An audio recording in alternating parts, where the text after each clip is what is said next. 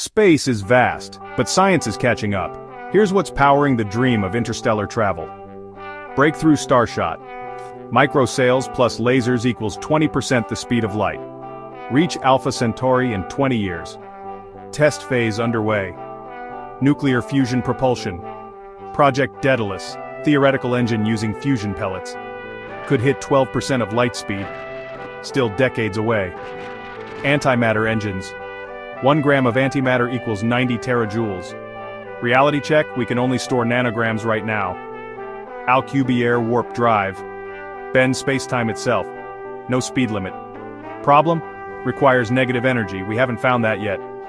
Voyager 1. It's traveling at 61000 kilometers per hour, but will still take over 70000 years to reach the nearest star. Impossible today.